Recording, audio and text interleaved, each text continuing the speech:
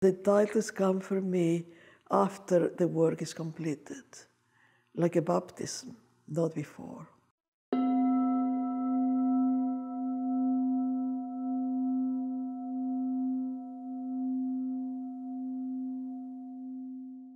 I was born in Buenos Aires, in Argentina, in 1929, with all the relatives that took refuge in my house, fleeing the persecution of the Jews in Europe. It became an environment that was very loud, crowded, noisy. I didn't understand the language they spoke. And I took refuge in a church, Catholic church. There was silence. Nobody was there. And that was very meaningful to me. So I discovered that silence is a wonderful way to communicate. And one day, I got in the mail a book from a friend of mine from Paris. The title of the book was, "The Dark is Light Enough." And it was a compelling title for me, because I was working on a series of paintings. I was just nearly completing them.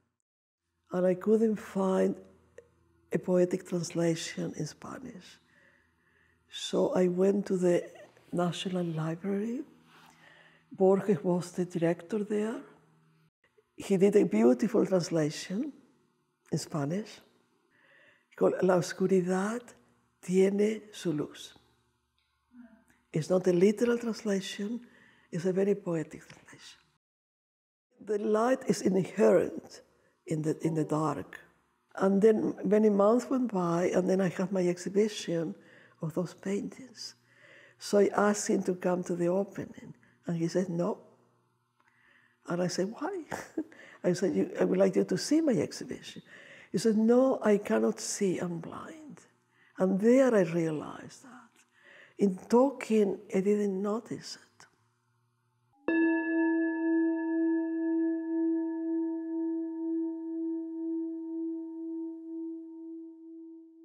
He opened to me an extraordinary universe.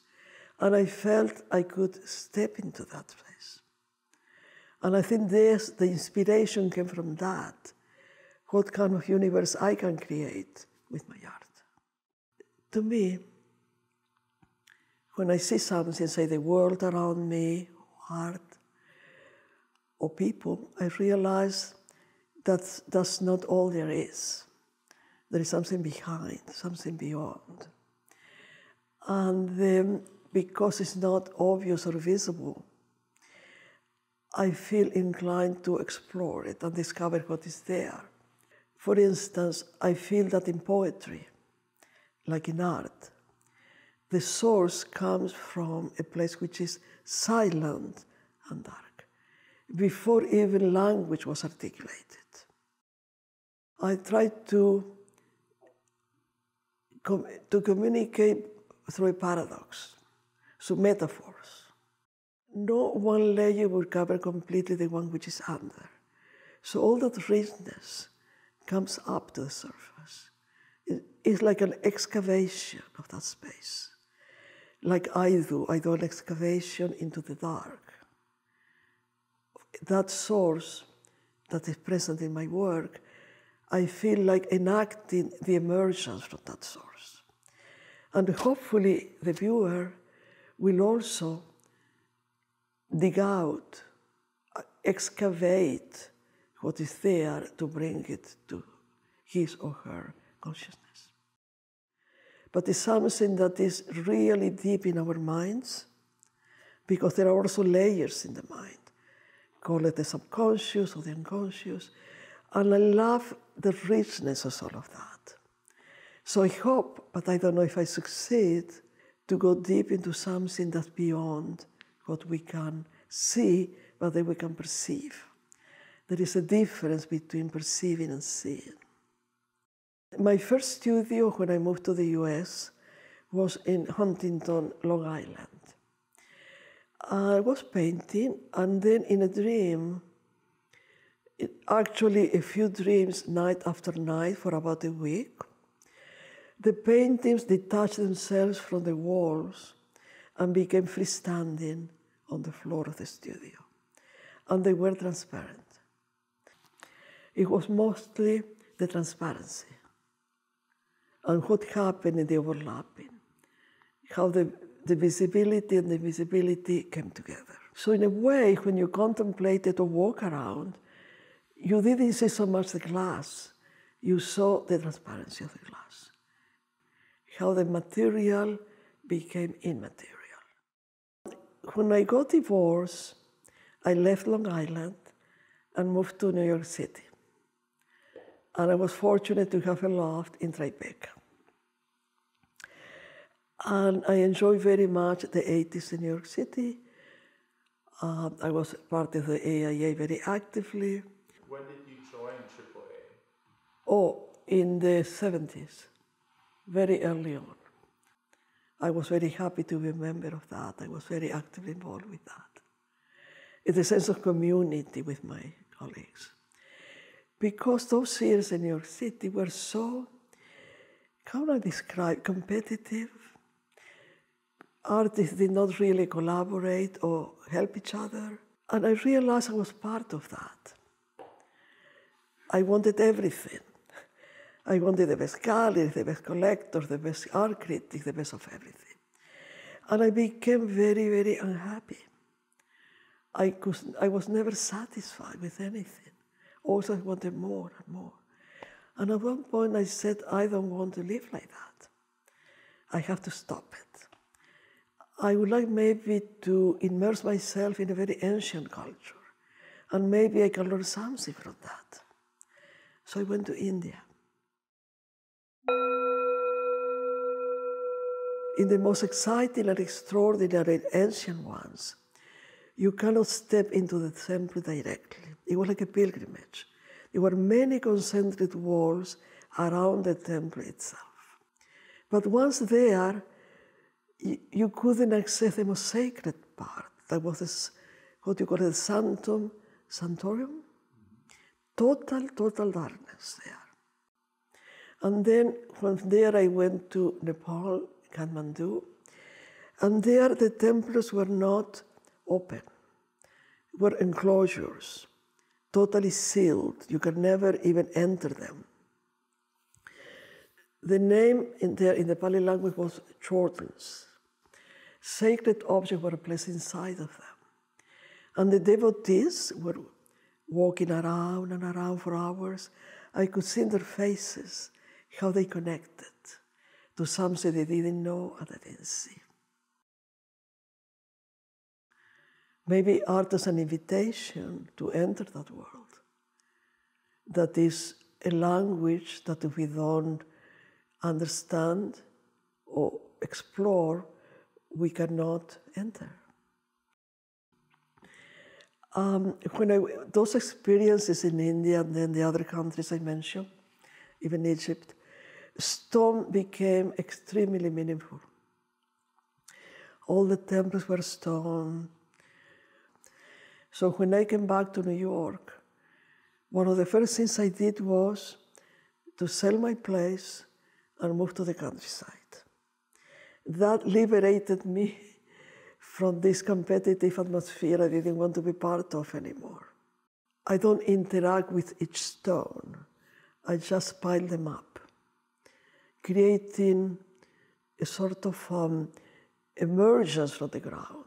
Even the title for them, which is Pavavikas, which is a Pali word, it means constant stage of emergence. Because the stone or rock is the core of the earth. The earth is stone and rock. And if you excavate just a little bit, it's rock and stone. I thought, what will happen if I do them at the edge of the river? There was a further element of revelation and concealment because of the interaction with the tides of the river. And for me, the big revelation came when I went back to India and I stayed in Varanasi. And every day I would go to the river, take out the mud, and then I improvised a studio outdoors, got paper from there, handmade paper, And there I began my first drawings with mud. So when I came back, I continued that with the Hudson River, you know, the mud from there. And then eventually, talking with people about that, I discovered that when they encounter rivers in their travels, remember me and will dig it out, either bring it in person in their own hands or mail it to me as a package. Because all these materials are timeless. They come from ancient times, you know. And the accumulation is like a residue of the history. But in many ways, it's not a language as we know it. It's embedded in the mud, literally and metaphorically. There are all those stories. That's why when I do these drawings, I call it's an unwritten language. When I get those packages, I feel like I get an alphabet with which to write the drawings. One of my favorite books, which is called Invisible Cities by Calvino, I did a whole project with that, sculptures and drawings. But what I want to mention is that Marco Polo will go to different cities, you remember the story, to report to the Kublai Khan what he saw, because he couldn't go in person to see them one by one and then experience them personally.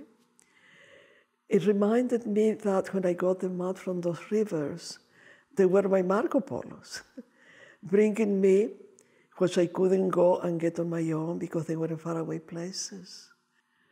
Because in many ways, Marco Polo conveyed to the Kublai Khan that all those cities, they were not real cities.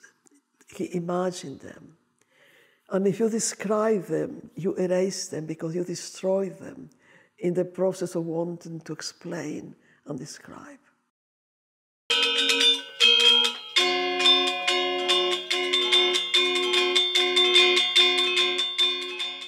Anyway, those were wonderful experiences.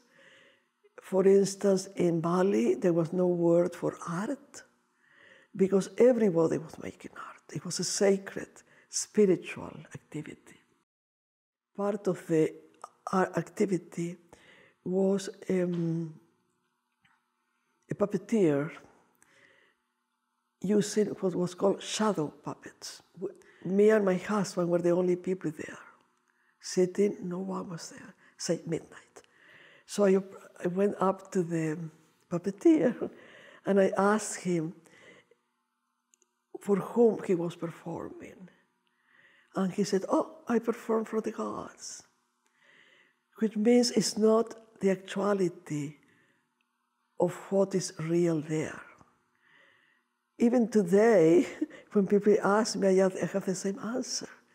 Because I don't make art for an audience in particular, or for a gallery, or for a reputation, or for fame, or for, I do it for the gods, which means for the universe, for the world.